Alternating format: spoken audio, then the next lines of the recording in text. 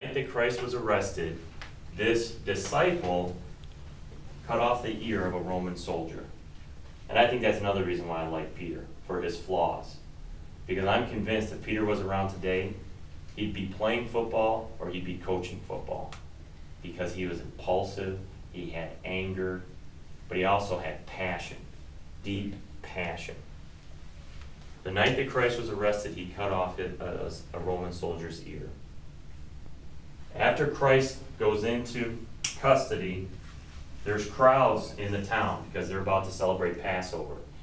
Peter is, on three different occasions he's approached and asked, weren't you with Christ, the guy they just arrested? Weren't you with him?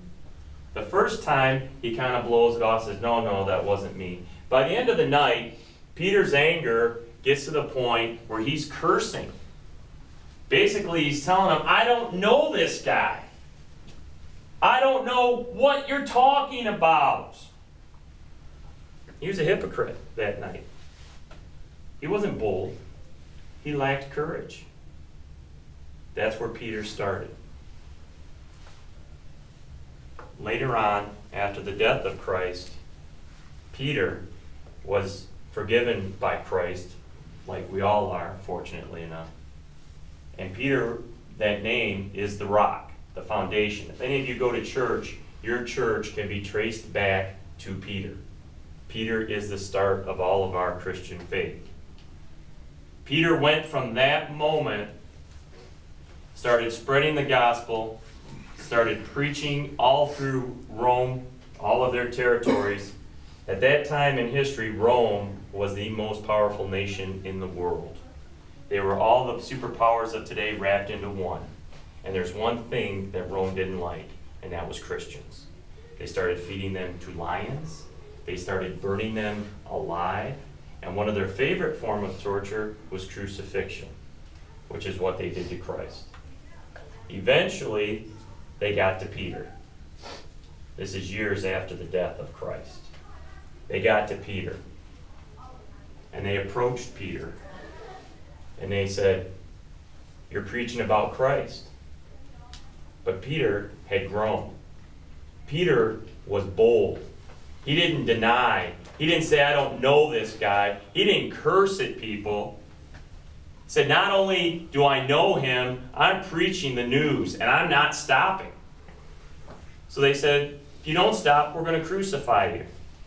His response was, I'm not worthy of that, because that's how my God was put to death. Instead of crucifying me, hang me upside down and crucify me.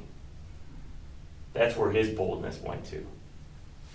And if any of you ever want to be held upside down for 5 minutes, it's horrendous. 5 minutes, and I guarantee you'll be begging for mercy. When all that blood rushes to your head, it is uncontrollable pain. And that's how Peter elected to be put to death for what he believed in and for what he knew was the right thing to do. Now that's a grand scale. That's a life decision. And it's the right decision.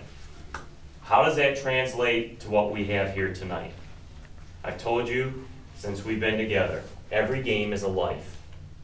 Every football game we play is a life.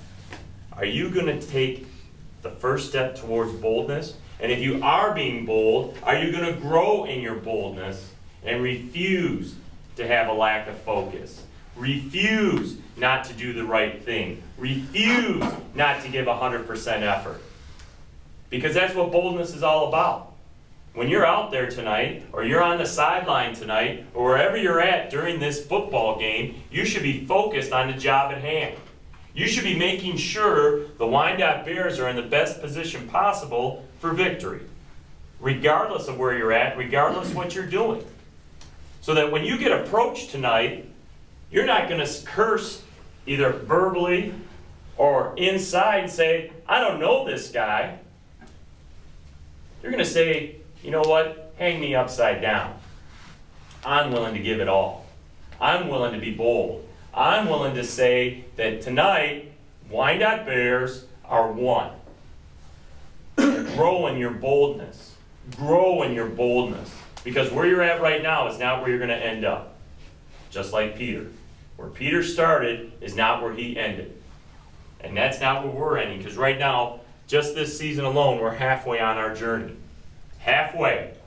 We got to get a heck of a lot better by we get down to the first victory than we did the 14th March of ours. And that's just 1 year. This boldness continues. It continues beyond the season. It continues for next year for you guys that are coming back. It continues for the seniors in their pursuit of college or whatever career choice they make. It continues into your marriage. It continues into your fatherhood. It continues. Take a step tonight. You're on a stage. You're in control. Make the right choices. Be bold at all times. Are you gentlemen ready to be bold tonight? Yes, Coach. I believe you are. I truly believe you are. We love you. Come on. Take this, David. Get in here tight. Love everyone. Let's go. Bold on 3. 1, 2, 3. Bold.